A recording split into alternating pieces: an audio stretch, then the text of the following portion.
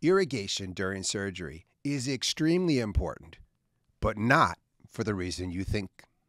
Let me explain. Historically, we have been told not to heat up the bone, and we have been scared like a German nursery rhyme, like a nursery story that, hey, if you go out in the woods, you're going to get lost and you're never going to find your way home, okay? So we have been scared in the industry that we're going to heat up the bone and we're going to have thermal necrosis. I've even heard people from the podium go, this implant failed, and I'm pretty sure it failed because of thermal necrosis. And the problem is, it's just simply not true, okay? It's simply not true. And let me explain a couple things, and you'll see why. Number one, you can't diagnose thermal necrosis. Like, there's not a clinician out there that can show me an implant that fails to integrate, or integrates and then fails later, or integrates and has poor wound healing. You can't show me any single case, and from the radiograph or the clinical photo, tell me that it was due to thermal necrosis. You can't. Versus anything else that could cause that, like poor wound healing, diabetes, vitamin D deficiency. All of the things that we know that can interact with an implant healing can be at play in addition to heating up the bone. So I challenge anyone in the comments below, I challenge anyone to give me a definition, a differential diagnosis that is so clear that there's no way you can misunderstand it and say, this is the only thing that would differentiate it. This is definitely thermal necrosis, and nobody can do it because no one has done it, because you can't even figure it out. So the starting point is, we can't even prove that it happens, okay? Now, it gets even more interesting with the science. And the reason is that everything in engineering, in bioengineering, has a coefficient of thermal conductivity. It is the value that engineers assign to materials in the way that they absorb heat, okay? Now, you all know this because you make pots out of metal, because pots absorb heat readily, right? Metal absorbs energy, heat energy readily. It heats up quickly, right? You also know that coolers made out of styrofoam are very resistant to change in temperatures. That's why we make coolers out of them, okay? So the question you have to ask yourself is, where does bone fall in that spectrum? And it turns out, guys, that bone is very similar to styrofoam. In fact, if you were going to think of bone, you would think of bone like styrofoam. It is very, very resistant to heating up, okay? So you go, well, what does that mean? It means that when you go into an osteotomy and you put a burr in there, even if you heated it up, the only area that you would heat up would be on the surface. And if you've ever used a 702 burr and a Hall drill in the posterior to take out a wisdom tooth, sometimes you get brown bone. But what do you know about brown bone? Brown bone, which is the burnt bone that you see when you go too fast with your Hall drill, what you see there is it's only on the surface. So if you were to come back and feather it a little bit with your 702, that damaged bone goes away, okay? So when we are doing an implant, we go through a series of drills, don't we? So we start with typically a 2.0 drill, and then we go to a 2.5 drill, and I'm talking about in the diameter sense, and then we go to a 3 and a 3.5 and a 4, and then we stop. What happens is that even if you heated up the bone with a 2.0, whatever bone you heated up with a 2.0 is immediately removed with a 2.5. And then when you heat up, if you heated it up with a 2.5, you immediately remove it with a 3. And so no matter what you do, as long as the very last drill doesn't heat up the bone, it doesn't even matter. So all of the drilling sequence doesn't really matter, even if you did heat up the bone. Now it gets even more interesting because you've got to heat the bone up to 42 degrees centigrade, and you've got to hold it there for a minute in order to have an osteonecrosis. And that's from the literature.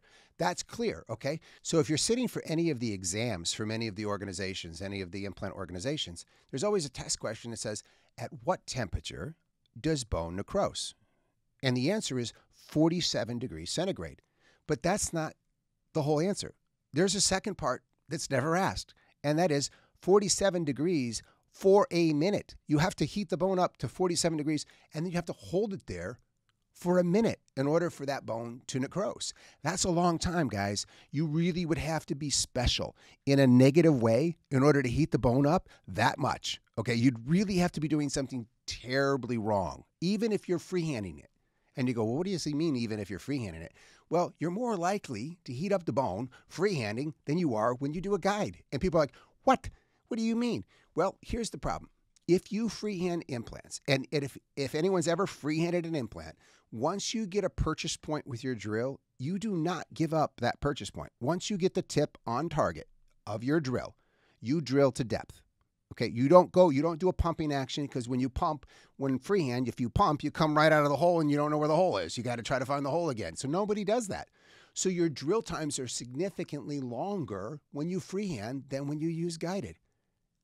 People say, right now, somebody's having a heart attack right now on the other side of this camera, right? You're going, what are you talking about? When you do guided surgery, your drill times are about 1.5 seconds per drill. So you go in and you come out. That's 0.75 seconds going in and 0.75 seconds coming out. It's less than a second going in. It's extremely fast and very efficient. So back to the question at hand, is irrigation important?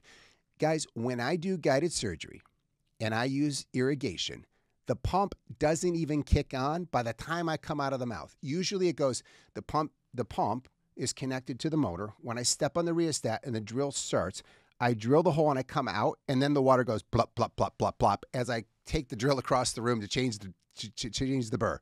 It's not even helping at all. I'm in and out of the hole before the water even turns on.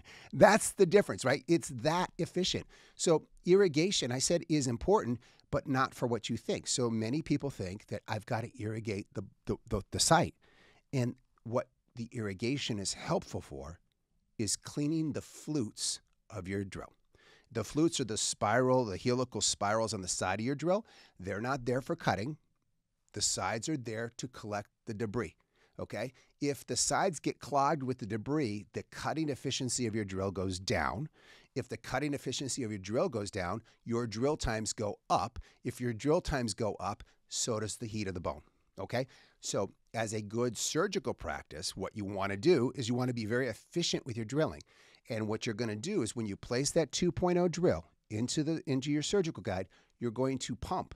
So you're going to push, come out a little bit. And what happens when you come out is it allows the water to hit the shank of the drill on the flutes, remove the debris, and then you go in a little bit deeper, a little bit deeper, a little bit deeper.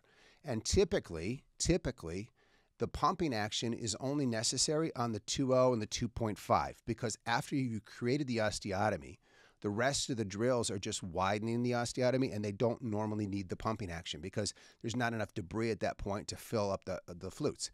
So make sure you're pumping for efficiency and using the water to clean the flutes, but the water doesn't really assist in any sort of fashion with regards to irrigating and keeping the bone cool. Now, just to add a little bit more to this conversation, if you have irrigation and you are using a surgical guide, it hits the plastic. Now, it's only going to hit the plastic for 1.5 seconds, which means it's not going to do anything. If you were going to drill and freehand, if you're going into a healed site, the water is hitting soft tissue or bone, okay? So where's the cutting action occurring? Well, the cutting action is occurring on the tip of the drill. So even if you wanted to irrigate and keep the bone cool, you would have to irrigate inside the hole at the tip, which you can't do unless you've got a fancy burr that has a cannula in the center, which people have tried, but they've gotten away from it. Why? Because it's not necessary, because you're only in the bone for a matter of seconds and you're out. And remember, it's like a cooler.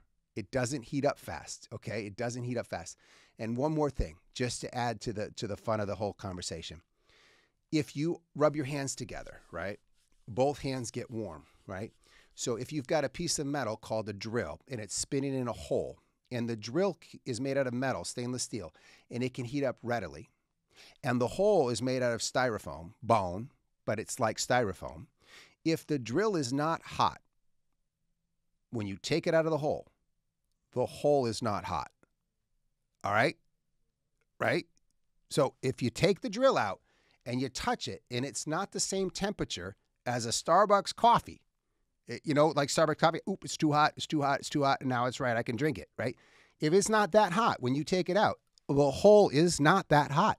It is physically impossible. Try rubbing your hands together and only heating up one hand, okay? So if one hand's made out of stainless steel and the other one's made out of bone, and bone's like styrofoam, okay, and you rub them together, if one hand isn't hot, the other hand isn't hot.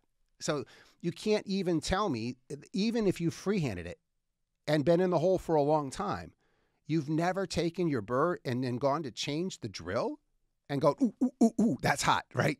Otherwise, you're doing something terribly wrong, okay? So maybe there's somebody out there going, yeah, I've done that.